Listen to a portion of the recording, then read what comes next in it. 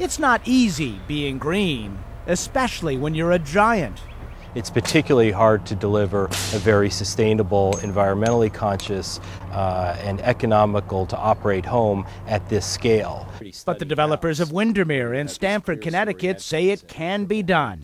There's geothermal heating and cooling, ever so efficient insulation, sustainably harvested lumber, lots of LED and natural light, and the homes are built in clusters to preserve the woods. I think we've pushed the envelope of green pretty far. But can a jumbo-size envelope like this really lay claim to being green? People who live in and own green mansions, are they hypocrites? A little, yeah. Architect Sophie P.S. designed this exquisite 2,000 square foot home near Chapel Hill, North Carolina. People spend a lot of money on square footage and don't spend anything on the quality of the space. The owners, Jan and David Markowitz, moved from a McMansion twice as big. There were rooms that we never even walked into. It never really felt comfortable in terms of the way in which we really like to live.